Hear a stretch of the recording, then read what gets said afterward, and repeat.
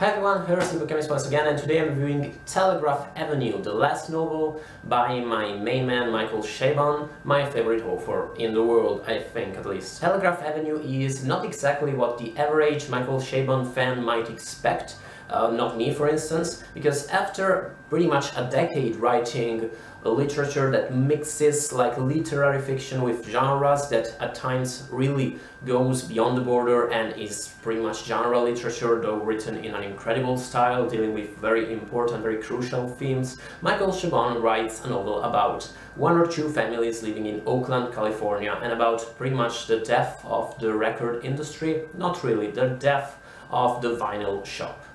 That's it. Now, if this sounds like a disappointment to you, and it did indeed sound like kind of a disappointment to me at first, I have to tell you two things. The first one is that Michael Chabon is still the same guy. It's not like he got straight and wrote a straight-up literary novel, realist literary novel. His passion for genres, his passion for popular culture is still there, and it seeps through the pages of Telegraph Avenue, which at times becomes really a Marvel comic book, at times it becomes a ninja movie, a martial arts movie from the 70s really. And of course the book is packed with references to popular culture, popular cinema, to comic books, to popular literature, pulp literature, all these kinds of stuff, and you really need to have some small culture in that area in order to grasp the novel fully. The novel also deals a lot with jazz, which is something I know nothing about, and with progressive rock, which is something I know very little about. But at the same time, this is not the kind of book you want to understand if you don't know these things. It's the kind of book that will make you want to know more about these things. The second point is that this is not your really straight up realist novel that you might expect from Franzen, for instance, unless he comes back to the genius of the 27th city, or I don't know, maybe from Eugenides, that kind of awesome author. This is, well, the back of my book, of my edition of Telegraph Avenue, described it as a Middlemarch for the modern age.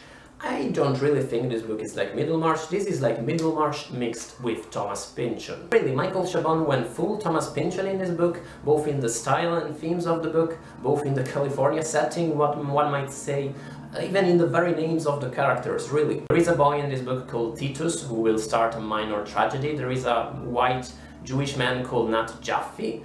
There is a boy called Julius who is gay and who everybody calls Julie. There is a Chinese martial arts master whose surname is Ju. I mean, you get my point. It's like Pynchon with Edipa Mas, Mucho Mas, and all that kind of names. Another thing which might turn off Chabon's fans at first is that Archie Stallings, the main character in this book, is, in my opinion, the least lovable among Chabon's MCs, and let's face it, it's not like his other main characters are all like lovable heroes and genius, I mean, not entirely at least. If you think of Wonder Boys, if you think of even the Amazing Adventures of Cavalier and Clay, really it's not like those guys don't make mistakes. But Archie Stallings is something different, really. You might sympathize with him, you might not do that, I didn't for instance, but don't read this book expecting to, become a friend of the main character. That might not happen. All those things being said, this book is awesome. As far as style is concerned, this is by far the best book Chabon has written.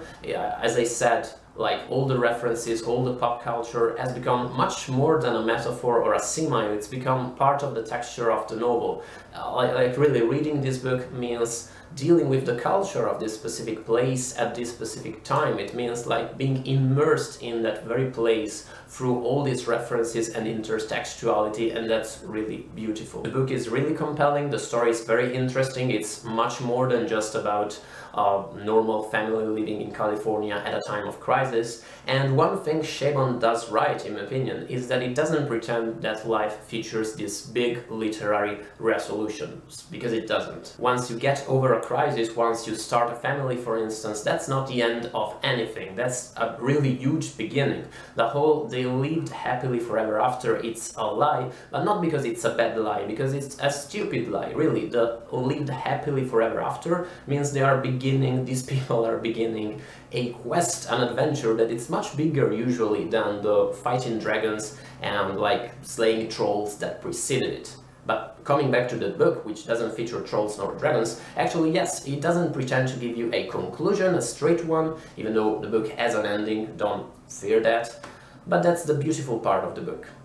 At the same time, a subplot of the book, the one involving the father of Archie Stallings, actually feels kinda underdeveloped because it promised some kind of mystery slash thriller elements that weren't exactly delivered in the book.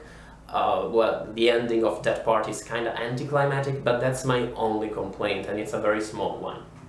All things considered, Telegraph Avenue is an amazing book. It's up there with my favorite books by Chabon. I just can't wait for his next one, and I really, I mean, I'm so sad because I just finished it. That was my last Chabon novel. I will read A Model World, and then I'll be done with his fiction, and that sucks balls. What did you think of Telegraph Avenue if you read it? If you didn't, go buy it. Thank you so much for watching once again. Let me know what you thought about anything in the comments. I will see you in the next one. Bye guys.